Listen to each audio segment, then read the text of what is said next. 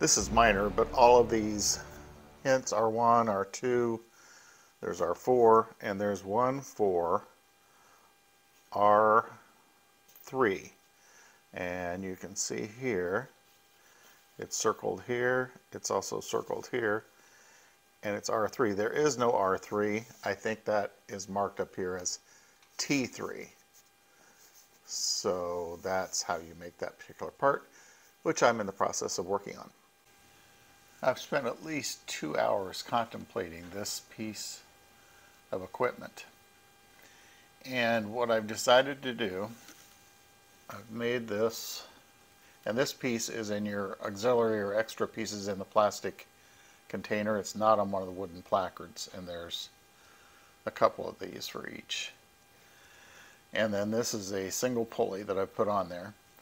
I think what I should have done is, see this tag coming off here? I think this should have looped around here and then gone into this, but I'm just going to make a connector there, kind of like on this end, only I'll just have a string coming out.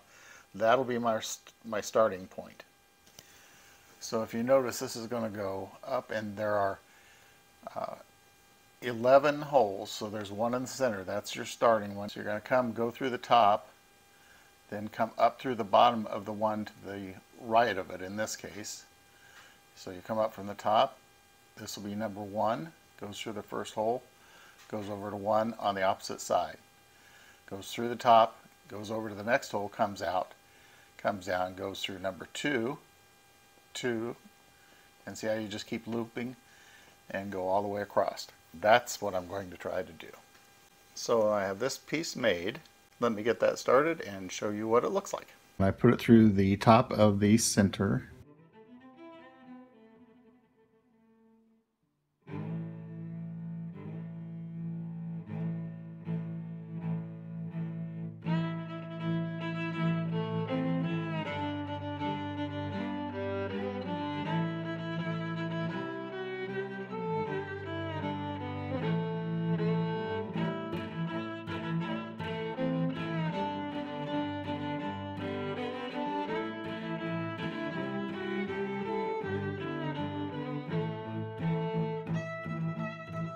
On the mizzen mast, I discovered a little bit of a glitch. There's an even amount of holes. There were 6.